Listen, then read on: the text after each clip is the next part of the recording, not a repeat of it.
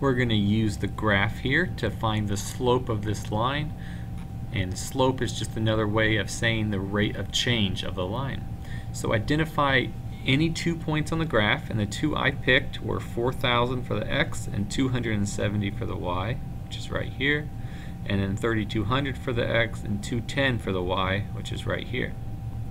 Plug those points into the formula for slope, where you subtract the y's on top and the x's on bottom, and make sure you start with the same point each time. So I'm going to start with this point's y value, 270, and subtract 210, this y value, and I need to make sure I start with the same point's x value on bottom, so 4,000 minus 3,200.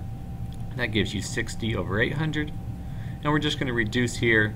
If we divide top and bottom by 10, you get 6 over 80, and now I divide by 2 and I get 3 over 40, and that's as far as I can reduce, and that is the slope of the line.